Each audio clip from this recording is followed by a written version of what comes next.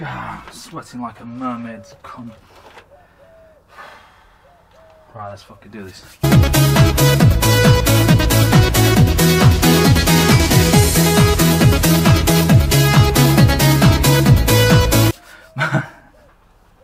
Sounding so aggressive. My name's Matt, welcome back to the shop, and today we're talking about, let's go green. We don't go green very often. I go blue because it's closer, I might swap them. And then put them in the wrong pots. Today I was talking about sensors about 20 minutes ago before I had something to eat and what have you.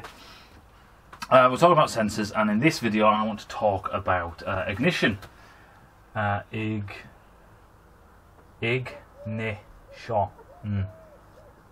Ignition. So, how do you sense ignition? Now, back in the day they used to have point systems, and point systems were a bit funky. We will go into that. There's more of a need for CDIs and stuff like this because more people have more modern bikes. But I will go through points, condensers and so on. But with electronic engines, it's weird. You actually need two ways to determine your when to have an ignition event. And what you have is you'd think, well, for a two-stroke it's easy because every time you're crank pin, and that's the way that the engine kind of sees it doesn't care about the rest. The engine is not aware of pistons because there are no sensors on your pistons, so it doesn't. That's what I'm going to try and do in this series, is show you what your ECU sees instead of what you know that exists. The reason why is that should help you in the future work out some of these really dodgy, that seem like magical faults. So the ECU knows in a two-stroke that every time you get to TDC or wherever it's told in a advance or to retard it once it's been edited in a sense, but the sensor will tell you some mark on this on your crankshaft rotation. Now, some sensors are just set to plus 10 degrees, some sensors are set to 0, and it doesn't matter as long as, because basically what happens is if you never ever fire on 0, then don't have your fucking marker on 0. There's no need to do that. That's basically stupid. You know, if you always fire 2 degrees before top dead center, that's a BB. Top dead center before top dead. No, it's not 2 Bs. What the fuck am I talking about? Going mental. 2 degrees before top dead center. Then you never need to set your crank to then 0 and then always dial it back 2. You know what I mean? You know, if you go from here and then you retard it by 15 degrees, then this might as well be 0 and this might as well be 13. And that's all you do. You don't confuse the situation. You know what I mean? If that's what you always do, that's what you always do. So for 2 strokes it's easy. For 4 strokes it's a bit more difficult. For the simple fact is obviously it's every other stroke. And you might say, but yes. But Matt, the problem here is that you have multiple cylinders. We'll get to that later, because basically it just has a sequence to go through. It needs to know where one of the cylinders are. Generally it's cylinder number 1. You have to look in your manual generally what cylinder is number 1. And for Japanese bikes it's usually the left hand side cylinder is number 1, is that right? I'm trying to think of any other cylinders that aren't number 1. That's a good point. Maybe they're not. Who knows? I'm trying to think quickly. But anyway, so basically with a 4-stroke, you've got to know where your crankshaft is, which is great. So it doesn't matter where it is. We always have some point that we call 0. And the problem with this is if you fire every 0, then all you're doing is you're just putting twice the amount of stress on your ignition system. For the simple fact is you're wasting a spark. It doesn't really do anything apart from it puts stress on your ignition system, and it's going to break down, corrode and fucking disappear and melt twice as quick because you're doing twice as many power stroke, twice as many firing events that you don't need to do. Now, yes, people are going to say about waste spark systems, that's all for simplicity. It's a thing that Harley-Davidson do quite often. It's actually one of the slight reasons that Harley-Davidson sound the way they do-ish. If you actually take away the waste spark system, you can actually Depends how good your ears are. Some people reckon they can hear it. I don't know, I've never actually really tried to take it off and then fucking add it again.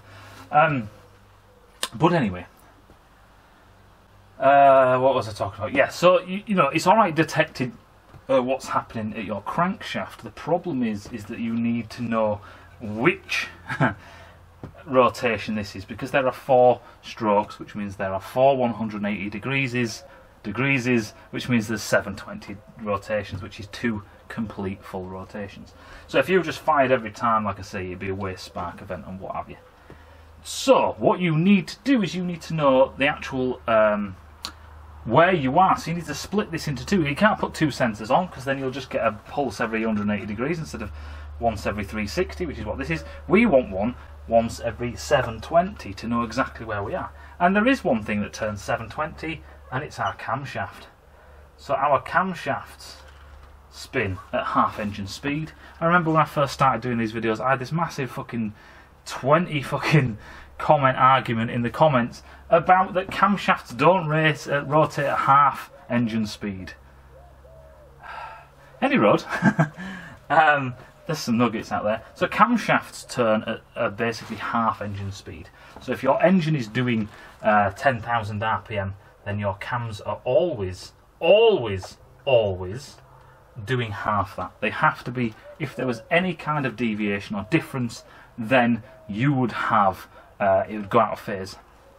So this is always 5,000, and this is one of the things people always say to me, I can't believe that camshafts actually roll just in aluminium caps. There is no bearings in there. This is one of the reasons. Number one is your crankshaft has been banged, and it's always been banged in 1 rotation, especially if it's a straight 4. If it's a V, it's been banged in 2 fucking planes. If it's a flat, it's been banged perpendicular to itself. But if it's a straight 4, every piston is banging in the same direction. It's forcing that crankshaft in the same direction. And your camshafts don't take this, right? Your camshafts do have force applied to them. It's from the springs, when the springs apply a force to them, you know, but that is nothing compared to what the engine produces. You know what I mean? Your cams do not require just say 100 horsepower to work, but your crankshaft is extracting 100 horsepower of work, you know, if you've got a 100 horsepower engine. So you can see the difference, you know. The work extracted from cams is very, very small. You know, it's a couple of percent. It's not the bulk of what the engine is producing. So that's the reason why cams can basically rotate in just straight bored out line bored aluminium caps straight in the head. This is why they don't wear out, nothing like crankshafts do. And number 2 is they are under an oil film, just like these are on your main bearings. Aluminium is actually quite a good bearing surface. It's quite a good bearing material, unless it's put into too much load, which it would be here, and it's not there. Going off on a tangent now. Yes, and not only that, is you're going half rotational speed, so you know you're all good. Any road. So what you do is you put a sensor on here. So obviously, if we just pick a line there and say 0, this will give you a count every 360. This will give you a count of 720. Why do we not just do this? Because we do need to know where this is, because this gives us cylinder number 1. You could say this gives us cylinder number 1 as well, but they also want to know actual RPM of the engine, which is what's going down on here as well. It's easier to have the computer learn what's going on at the crank and then have this in addition. So basically what you have is, if you look at the signal that you get for your crankshaft. So this is day 2 because the data disappeared. I did press record, I did another video after this. Yeah, any road. So where were we with sensors? I looked at it this morning. Oh yes, so the 2 sensors, your crank, so we'll have our cam sensor, cam positioning sensor, and our crank positioning sensor. And our crank positioning sensor goes pulse, pulse, pulse, pulse. Now before all the fucking turbo nerds, these pulse widths are not obviously correct. It'll be a little peak. And yeah, actually, you know what, sin as I'm saying that, why don't I just fucking do it? It's just more awkward to draw, but it's 5 seconds in it. So it'll be a little blip, a pulse, a little blip, a pulse, a little blip, a pulse, a blip, blip, blip, like so. That's what your crank positioning sensor will say, and every one of these is 360 because your camshaft is rotating at half speed. Then your camshaft blips will be blip, blip, blip. So what this means is that excuse me, means I need a cough. What this means is that your crankshaft, your ECU will see both. But not only that, is it knows speed, rotational speed from your crank position sensor. It also knows where in the stroke, so where in 720 the hell am I?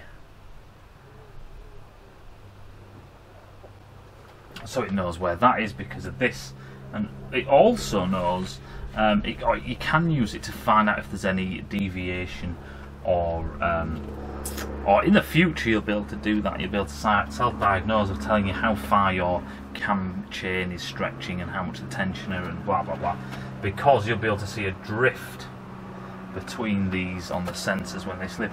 Now when this comes to stuff like variable valve timing, variable valve lift and stuff like that, this is very important because it needs to know, obviously your cams are shifting and your cam sensor needs to know exactly where it is, because your engine can just cut out at high RPM and then it won't know where the fuck it is.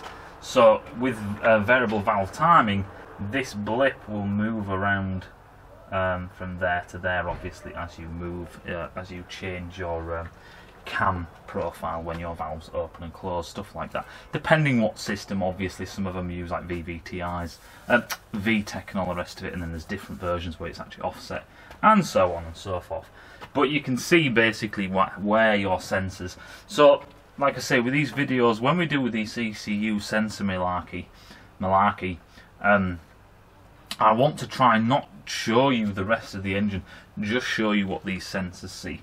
So before the beginning of this video, which was yesterday, we saw the crank and then its position and a cam and its position. All the rest of it, the engine doesn't care about when it's just looking at them two sensors. That's all it sees. And what I'll do is I'll end up drawing out, we'll end up adding all these elements, and then you can just see what the ECU sees, and you can actually see all the things that it's missing, which will then lead us on to how you can get basically a ghost reading off something else because something else is out of whack or broken or it's clogged up or whatever. Hope that makes sense with the ignition side of things for just these sensors. Like I say, we'll do all ignition, we'll do points contact, we'll do spark plugs, we'll do coils, primary windings, secondary windings, collapsing fields, CDIs, bridge rectifiers, and all the rest of it. The fact that your coils usually make AC and we've got to rectify that into DC. Why does that happen? How come your bike creates AC? And so on. We'll go on to starter motors and their construction. We've got a few kicking around. We're going to look at injectors. We're going to look at the inside of an injector. I've sliced an injector in two. We're going to look at a diesel injector as well, and look at the differences. And what else is there? We've got some mass airflow sensors. Now, this is a quick shout out in a sense. Not a shout out. Failures, or just examples. If you have a mass airflow sensor, even for a car, you have a mass airflow sensor, you have air temperature sensors, stuff like that, just old sensors that are knackered. It'd be good to see what readings we get. If you want to send them in, please feel free. You know, you might have a box with a couple of sensors and going, fucking hell, yeah, I should change my MAP sensor, or MAP, or whatever, or any kind of NOx sensors, whatever, injectors, you know, injectors. You've got to show me the pictures for injectors, because a guy did, you know, really nicely. He did offer to send me one of his injectors off his Ducati, but it's basically identical to the one I sliced in half. This doesn't mean we have to slice this shit in half. It just means we've also got something to look at, and I can show you exactly what the different varieties look like, and so on. Hope that makes sense, and I'll see